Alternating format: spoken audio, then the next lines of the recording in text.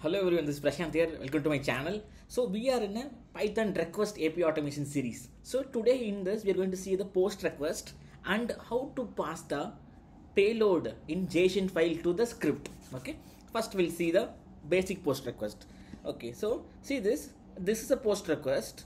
So when I passing this payload like name and job, this will included in the database and it will give a response code as 201. So 201 is status code used for creation successfully. Okay, so this is why we're going to implement. So basically I'm going to create a new Python file. So this is a post like the underscore demo. Okay, so in this what is the first task? We need to import the request. Okay, next thing is first we need to create the base URL. So the base underscore URL. So we need the base URL. So base URL is what? Request.in. Request resend.in. This is the base URL. After that we need a header. Okay. So basically for this we need a simple header is enough. Okay. Headers equal to underscore test. So I'm going to create there are a couple of request types. So here I'm going to create a content type. Okay, content hyphen type, and so actually this is a JSON. Okay, and we need to pass as a application because this is we are going to pass a JSON file, application JSON. Okay, so after that we close this. Okay, header is ready. So next, what are the first thing is base URL is ready. Next is header is ready. Third one is payload. So I will show you normal payload like payload. So in this payload, so what is the payload? The payload which is given here. So see this, I'm going to copy and paste it here. See this payload. So I'm going to give like a Prashant and he is a QA. So that is a payload. We can give it name and QA. So all three is ready. Okay, now we can hit the API.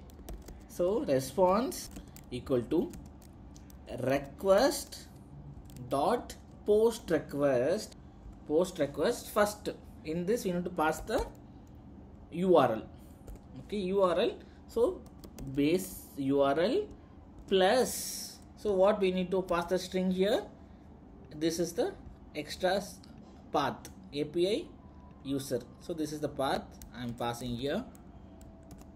Okay, that's done. After that, next we need to pass the headers.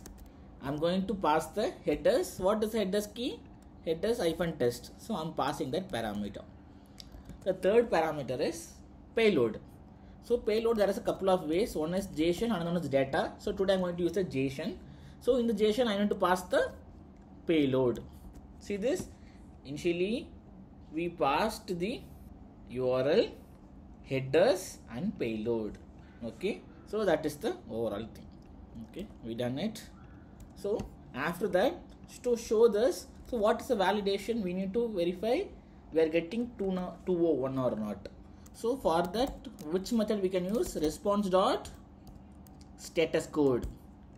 And suppose you want to see the response body means, so what do you want to use? For that we need to use the print response dot text. So this text method will bring all the text in this. Okay, so I'm going to right click and hit on this file. So we got an error. So I get a 404 this for like content not found like that. So we'll see, maybe I done the URL maybe wrong. So what I will do, I copy this and paste it in the here itself. I'm removing that one extra bracket as well. Okay, so simply I'm going to give this. Okay, maybe somewhere we missed a strings. See this? That's the I don't know one extra slash na. That's the problem. So see this, I done it this way. Okay, so this overall 201 and Prashant QA. So this is a basic one. We can passing inside the Python file itself, but in a case we should keep in this payload in a JSON file because this is a JSON format, right? So what I'm going to create, I'm going to create a new file, and this is a like users. I'm giving like users.json file, JSON, that is the extension. See this file. In this file, I'm going to copy this JSON and paste it here. So in this, I'm going to give like a Ravi, and he is a developer. Cool, right? So in this, okay, right now I'm commenting this, so it will throw an error because we need a payload, right? Okay, so for that, first thing I need to take the file. Okay, JSON underscore file equal to, we need to open the file. So single quote dot. So what is the file name? Because the root of the file, so JSON, it automatically comes because this is our project is inside this, and if I put /min, it will go to the app request. Under the app request, we have a file name called users.json. Okay, right now I have JSON file. First I need to load this file. Okay, JSON payload.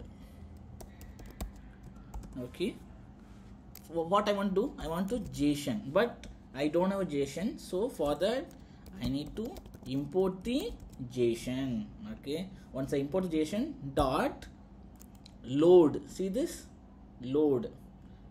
Okay, load the JSON file. See this, simply I loaded the file. So in this payload, what I want to give, I want to give the JSON's payload. It's cool, right? So first we need to open the file which we going to read the data, JSON payload. Then we need to load the into a JSON. After that we need to use it. Okay, right click, I'm running this project.